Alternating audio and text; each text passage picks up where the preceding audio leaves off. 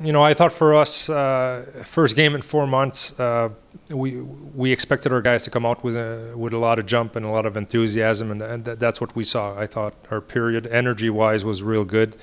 You know, we created chances for ourselves. We're good on the forecheck.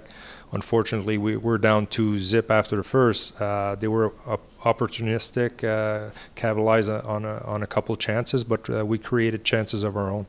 Yeah, it's really nice to be like, we're doing scrimmage and everything, but it's really not the same, and it was very nice. It was very nice, and even if we lose 7-2, it was still a pretty good moment.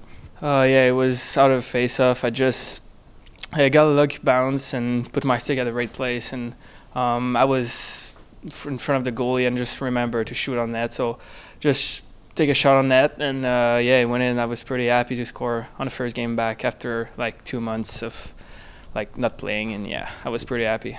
Well, St. John is a much improved team, and they've got a lot of firepower, and you've got to be on your best, especially defensively. When you don't have the puck, you got to be ready to defend, and when you do have the puck, you got to manage it well. So we'll be ready for Saturday. For us, we want to make good steps forward every game. We want to keep improving, and it's going to be a good challenge for our guys.